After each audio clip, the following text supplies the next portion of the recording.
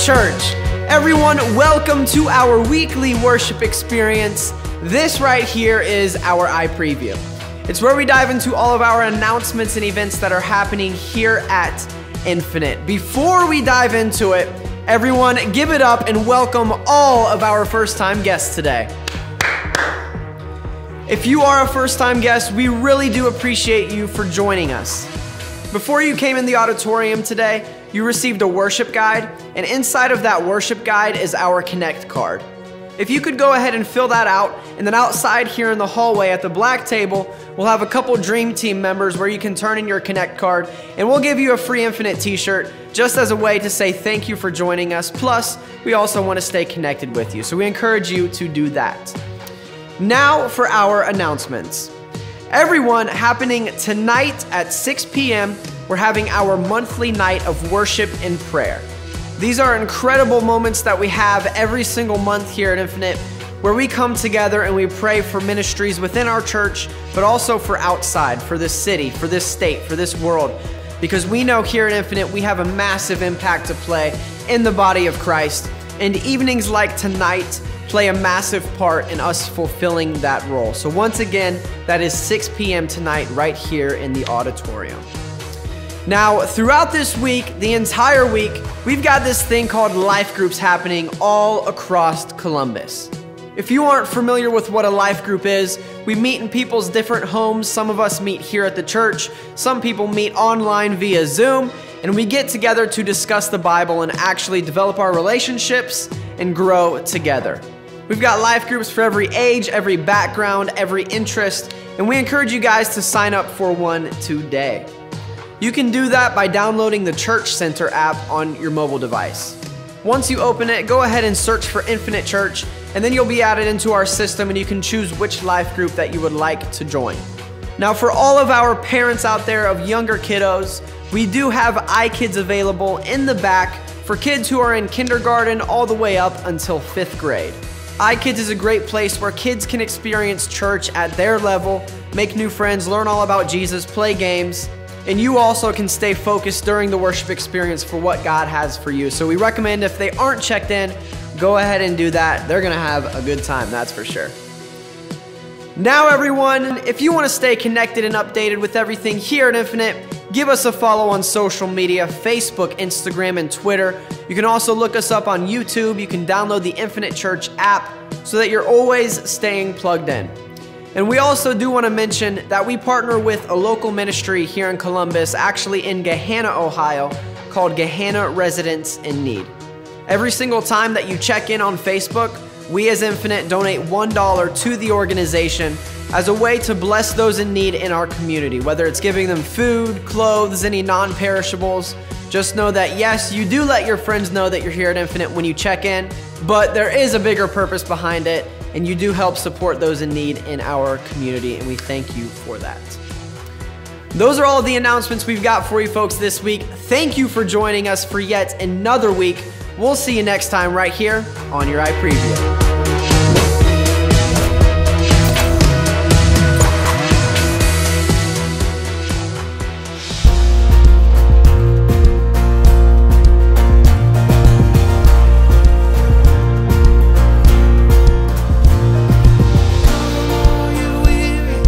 Come all you thirsty, come to the well that never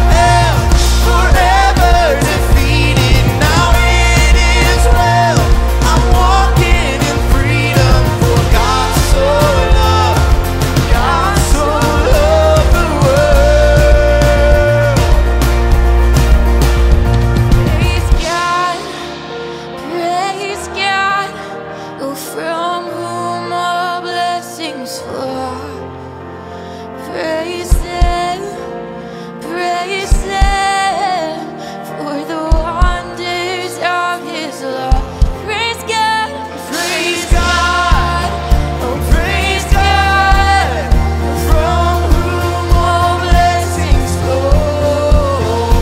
Praise Him for the wonders of His love. Oh, hear the praise love.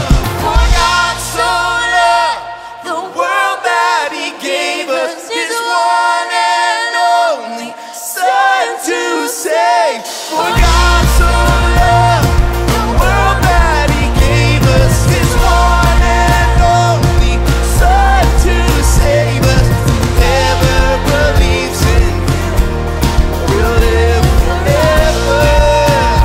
Sing the power of hell, the power of hell, forever defeated. Now it is well. I'm walking in freedom. For God so loved the world. Bring all your failures, bring your addictions. Come lay them down at the foot of the cross. Jesus is waiting. God so loved the world.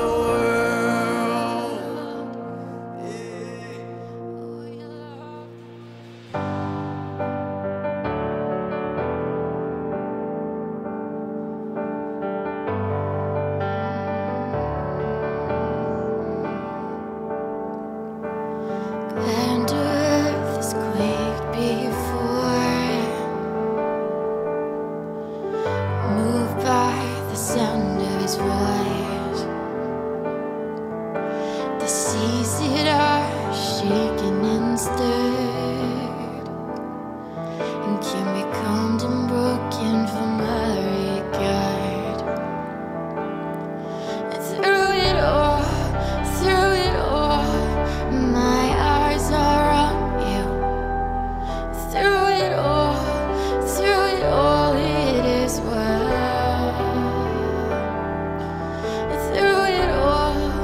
Through it all, my eyes are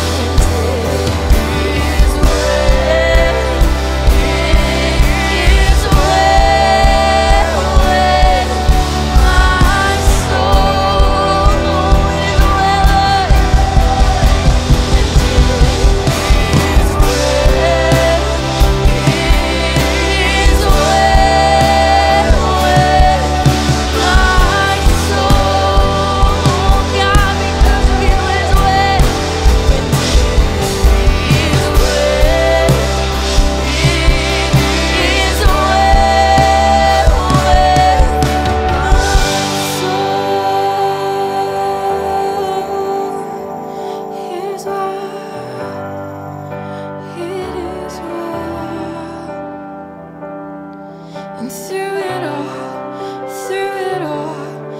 my eyes are on you. Through it all, it is well.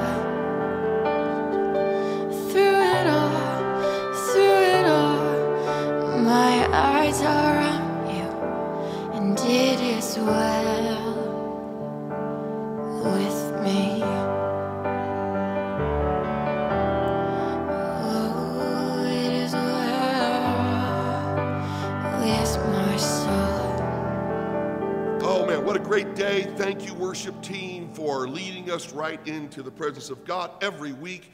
We so appreciate your hard work, and wow, it just feels good being here today and in his presence.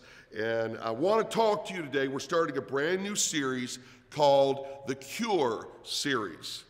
The Cure Series. And, we're in this pandemic and we're still in the throes of it. And there's nothing that we would love to hear more than someone to make an announcement that we have a cure for this virus. And in just 2 or 3 weeks, it's all going to be over. We would love to hear that there is a cure. And so over the next several weeks, I want you to join me because I believe this series is going to help us. Right off the beginning of the year, I talked about our word for infinite is health this year. We want to become healthy. And so I want to talk about cure. Cure means to relieve the symptoms of a disease or a condition, or to restore health, soundness, or to bring about a recovery from a disease. So there's a difference between a cure and a treatment. You see, the term cure means that after the treatment, the patient will no longer have that particular disease. It's over with, it's gone, it's finished. But if you have a disease that doesn't have a cure, then they only can treat it. They can only treat the symptoms. And, for example, years ago, I had a stent put in my heart. And I'll never forget when I did our follow-up with the cardiologist said something that just hit me like a ton of bricks. It was so weighty, it was so ominous, and he said, "Mark, you have heart disease. You will always have heart disease. And there's nothing that we can do to cure it, but there are things that we can do to treat it or manage it." And everything in me wanted to refuse that report. And of course, certainly I know that God is a healer, and I do believe that God has touched me and healed me, but he was letting me know that it just was a treatment, what we could do. It really wasn't a cure. And so I want to talk today about a cure. I want us to get healthy. And it's easy for us to hold on to things in life that weigh us down, like guilt and resentment and doubt and worry. The problem is when we allow all these negative emotions to take up space, then we don't leave any room for the goodness and the good things that God is wanting us to do in our life. And I want you to just imagine your life as a container, okay? You were made to be filled with joy and peace and confidence and creativity. God made you to be filled with his goodness and with his spirit. But if you allow worry to fill your container, there'll be no space for peace. You see, there's not enough space in this container for you to have both. You're going to have to choose. You can't go above 100% capacity in your life. If you allow guilt to come into your life and fill your container with so much guilt from the past, then you are robbing yourself from being able to fill your container or your life and with confidence, and to be able to live with that confidence. So the reason so many people don't enjoy their lives is because they have allowed their containers to be filled with so much negative. There are so many contaminants and poison and infection that they don't have enough room for all the joy and the goodness and the peace of God. If I put 10% worry in here because I'm stressed out about my job, and if I put 10 or 12% bitterness in my container because my neighbor did something against me, and now I'm just bitter bitter about it, and if I put 20% guilt in my container because I've just made so many mistakes, and I can't get past my past, and it's just, it's just weighing me down, and I put 9% jealousy in here, and because, my friends, they've got more than I do, and their lives are better than my life, and so now I'm jealous, and if I just keep going and filling it up, then eventually my container is so filled with the negative that I don't have room for the goodness and the positive in my life to even possibly reach my full potential, or what we like to say around here at Infinite is our endless possibilities. We must get rid of the ugly and the putrid and the infection out of our containers if we're going to truly reach the full potential that God has for us. Ephesians chapter 4, verse 27 says, "Nor give place to the devil." This isn't just talking about the forces of the enemy, but it's also talking about giving place to guilt and fear and anxiety and doubt. If I just keep filling it up with all the negative emotions, then I'm not going to be able to fill it up with all the goodness. I've got to learn how to cleanse my container, to dump everything out every day before the Lord, and open myself up to be full and overflowing with the Holy Spirit. You see, you can control what's in your container. You see, I'm going to protect what I allow in my container, or what I allow in my life. I get to choose how I'm going to empty this out, or whether I'm not going to empty it out with all the negative and fill it with the Holy Spirit and fill it with the goodness and the things of God. Every morning when I wake up, I've been going this last month because I'm working on my own spiritual health and other areas of my life. And every morning I just say, God, I'm dumping my life out before you. All the hurts, all the wrongs, all the past, all the things, all the ugly, even my mistakes from yesterday. I want to cleanse it. I want to dump it out because, Lord, I want to make room for you today to fill my life with your goodness and your purpose and your creativity in my heart. I want to be able to think fresh, and I know I can't do it if I've got it filled with a bunch of junk. Dr. Henry Cloud says, every time you listen to fear, your world gets smaller. You see, if I keep dumping fear, I'm afraid of this virus. I'm afraid of this, pandemic. I'm afraid of what's going on in the world. I'm afraid for my children. I'm afraid what's going on, Pastor. See, you're filling your container with negative. You need to empty it. You need to empty it and say, I'm not going to fill it with that way, because when you fill it with fear, your world gets smaller and you begin to isolate and you begin to lose fellowship with people. You've got to learn to dump it out. It can feel good to carry a grudge if someone does something to you. It can feel somewhat rewarding as you fill your container with that grudge. But you need to say, no, I'm going to empty it out. I'm going to pour it out. I'm not going to let the enemy fill my life with all these negative emotions. Being offended is not harming the other person. It's harming you. It's keeping you from your endless possibilities. It's keeping you from your full potential. I'm trying to give you the cure today, not just a treatment. I want to give you the cure. Empty your life out before the Lord and let Him just obliterate all those negative feelings and negative emotions. In our growth track here at Infinite, week number 2, we talk about finding freedom.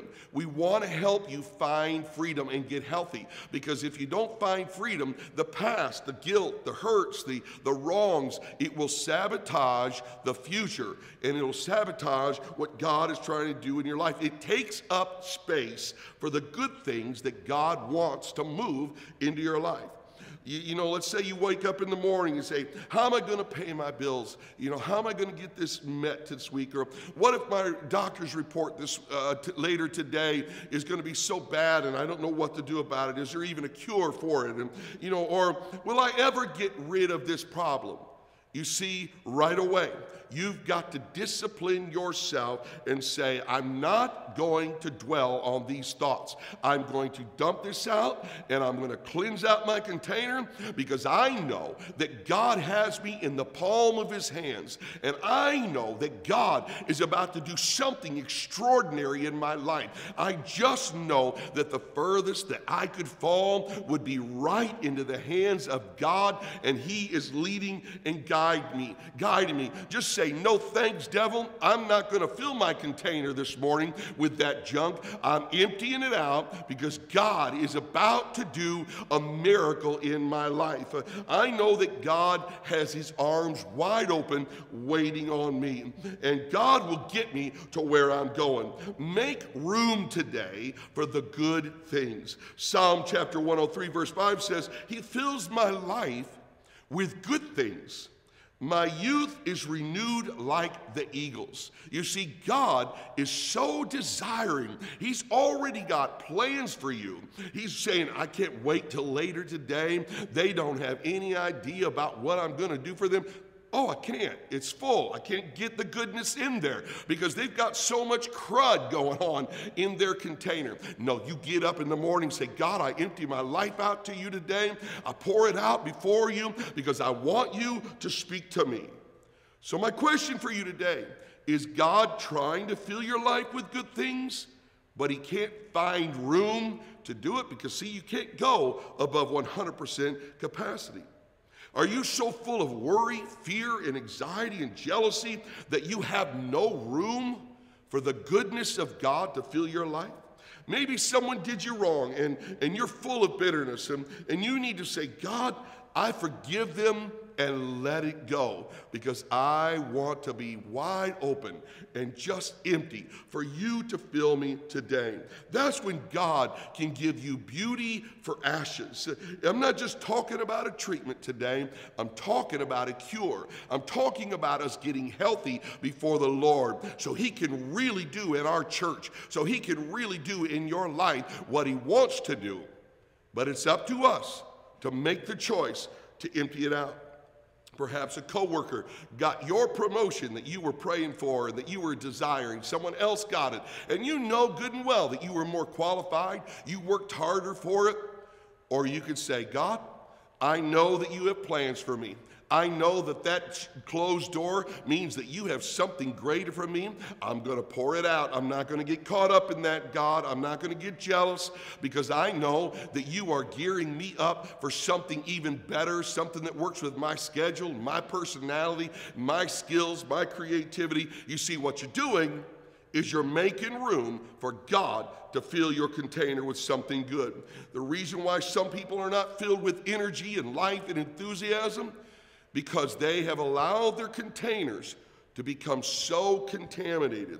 And yet you can say, God, I'm emptying it, and I want you to fill it with your Spirit. I want the Holy Spirit to be in my container so it acts as a filter, and it doesn't allow those, when those contaminants come in, when those infections, when those poisons come in my life, the Holy Spirit begins to flush it out, say, nope, not in here. There's not room for you in here.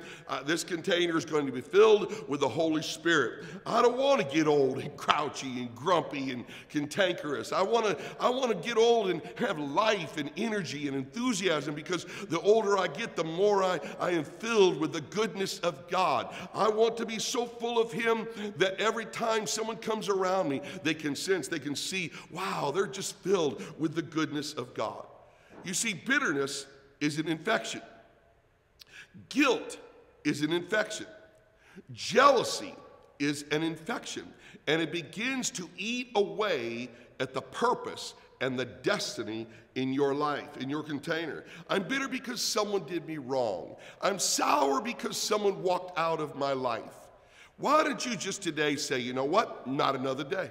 Not another day. I'm going to pour it out. You see, King David, he was an expert at emptying out every day so his container could be full. You know, you think about King David, right from the beginning, his own father overlooked him when Samuel came to find one of the boys to be a king. He went through all of his brothers, and they never went and got David. You talk about feeling bad. I think, my goodness, you know, what am I, chopped liver?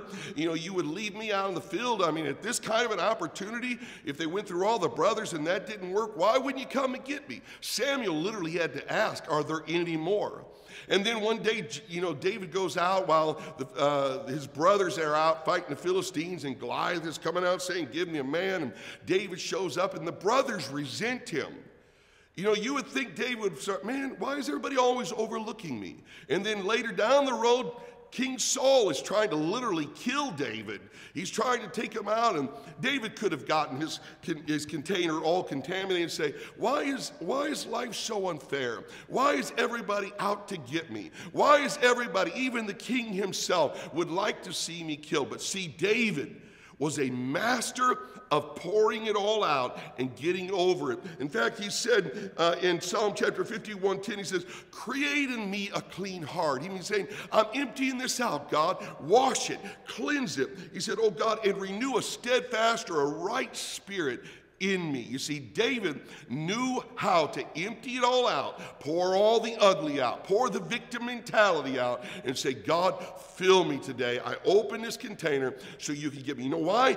David understood that his purpose and his destiny as the king of Israel was in jeopardy if he didn't empty it out. He knew he had to pour it out if he was ever going to reach his God-given destiny. And that is the same with you and I. If we are going to truly reach the potential of what God wants to do in our lives, then we will have to master every day pouring it out.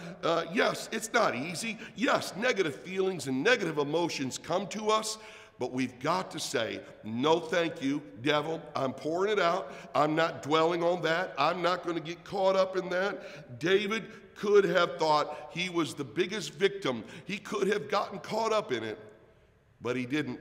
And he learned how to empty it out. Don't allow your future to be compromised by all the negative emotions that you are allowing in your container. No, you need to empty it out. You know, it's easy to live with regrets, thinking that I should have done this differently. I wish I could have raised my kids better. I wish I would have applied myself more in school. I wish I would have finished college. And you could live with all these regrets. But see, you can't do anything about your yesterdays. You got to pour it out. You got to pour it out so you can open up yourself to what God wants to do. Don't go through life looking in the rear view mirror and with living in regrets. No, you can make a choice today, a decision today to say, nope, I'm not going to let all those poisons get in my container. I'm going to open it up and allow God to move in my life. Hebrews chapter 8 verse 12 says, for I will be merciful to their unrighteousness, and their sins and their lawless deeds I will remember no more. If God can pour it out, if God can forget all my past, if he can cleanse me, then why can't I pour out the container and empty it out, clean it out, and say, God, I'm ready for you to fill me with your spirit, with your goodness, with fresh creativity, with fresh anointing. I'm ready, God, for a fresh start. You know, we don't understand a lot, but you don't deserve all the things that come in your way, but it's for the mercy of God.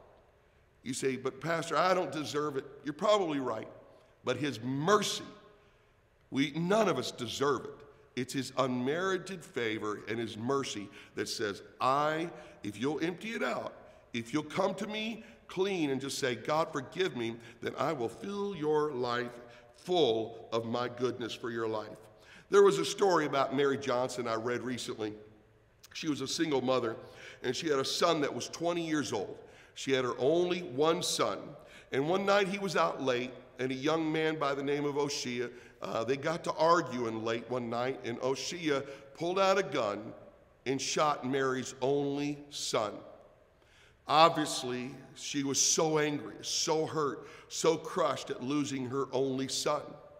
And then to top that off, they only gave him second-degree murder, which made it even more hard on her. She became even more angry, and she became a recluse and just isolated herself, and her world got smaller and smaller. And after several years, she finally woke up one day and realized, I can't continue to live with all this in my heart, with all this poison. And so she reached out to the prison to see if she could get in touch with Oshea. She just wanted to go talk to this young man that killed her son, and he would not respond. He would not answer. He did not want to talk to her because, see, he was dealing with his own guilt and his own shame. And so finally, after many attempts, Oshea agreed to meet with Mary. And they met. And when she walked in the door and into the room where he was, she just walked right over to him and grabbed him and hugged him, and they wept and they wept and they wept. They were pouring out all the poison, all the hurt, all the anger, and they were just pouring it out. And you know what? It was so interesting because they wound up, because of that, she wound up getting him out of jail. Oshea wound up becoming her spiritual son, and they started a ministry called From Death to Life. And now they travel around the country ministering in high schools. You see, a purpose and a destiny, because they were willing to forgive and let it go. Then God could come in and help them reach their potential of helping many, many other people with a lot of hurts. You see, towards the end of Jesus' life, he had suffered rejection. He had suffered betrayal. He had suffered being mocked by soldiers, falsely accused of crimes. And finally, he was hanging on the cross with a crown of thorns crunched down over his head. And Jesus' last words, you see, Jesus understood, if I'm going to reach my potential, then even Jesus understood, I'm going to have to empty it out. And he says in his final words, Father, forgive them, for they know not what they do. You see, he understood, for him to fulfill his purpose, he had to pour it out. He had to empty his container so the purpose could come in the goodness of God. And thank goodness, thank God that he did, because when he gave his last breath, he was open for his purpose and his destiny, which allows you and I to be able to have salvation and to have the mercy and the grace of God. You see, today, no matter where you're from and whatever's going on in your life, you could pour it all out today and start fresh and new and say, God, fill me with your Spirit. It starts with repentance. It starts with you turning it all upside down and saying, God, I want you to fill me with your Spirit. I want to pray with you right now, and I want to pray with you that God will help you. I'm hoping this message is speaking to your heart and that you are saying, yes, I want this freedom. I want to find freedom from my past. I want God to pour out his goodness in my life. I'm ready for something fresh. I'm tired of all the ugly that's been in my life. I've been storing it up. Today, I'm going to fill it out. Let the tears fall. Let the tears flow in your life as you get all clean and washed in the goodness of God. And Acts 2:38 tells us, they asked Peter, what should we do? And he said, repent, empty it out, be baptized, every one of you, in the name of Jesus Christ, for the remission or for the cleansing or for the blotting out of your sins. Then you shall be filled with the Holy Ghost, with the gift of the Holy Ghost. Let me pray with you right now. Father, I'm asking you to touch this individual that's watching right now, wherever they're watching from. I pray, God, that you'll just begin to move. Let your presence be manifest where they are right now. I ask you, God, to pour out your presence as they empty it all out. Lord, there may be some tears right now that's flowing. There may be just, God, a cleansing that's going on on in their life. I'm asking you cleanse it. Then I'm asking you, Lord, fill them with your Holy Spirit. Give them the gift of the Holy Ghost. And I pray right now in Jesus' name, let it be so. We declare it in Jesus' name. I thank you for joining us today on this live stream. And if you have never been baptized in the precious name of Jesus Christ, would you contact us? Maybe you live somewhere else around the country. We'll connect you to a church. Or if you live in this area, I hope that you'll come and be in person with us here at Infinite. God is doing so many incredible and amazing things. And so I encourage you, join us, be with us, connect with us on all of our different social medias, and become a part of our Infinite family. We want to grow with you, and we want you to become healthy this year. God bless you. Carol and I love you, and I hope you have an amazing week. Thank you everyone for joining us for our online worship experience this morning. We are very, very appreciative that you even took the time out of your morning to join us today. If this was your first time watching, feel free to text the word stream to the number 97000. That's 97000. When you do that, we would love to connect with you and just send a free gift your way for saying thank you for joining us. And now what we'd like to do is get into our final act of worship here at Infinite Church. This is for our tithes and our offering. We have a few different options and ways that you can tithe and give to Infinite Church. The first way is the easiest. You can text any amount to the number 84321. Or you can give online at infinitechurch.org or download our Infinite Church app and go to the giving section there. And last but not least, if you do prefer the old school method, you can always mail a check or cash to 175 East Main Street, New Albany, Ohio, 43054. We greatly appreciate you guys staying and remaining faithful even throughout COVID happening. We are praying for you and your families. Thank you for joining us yet again. We'll see you guys next week.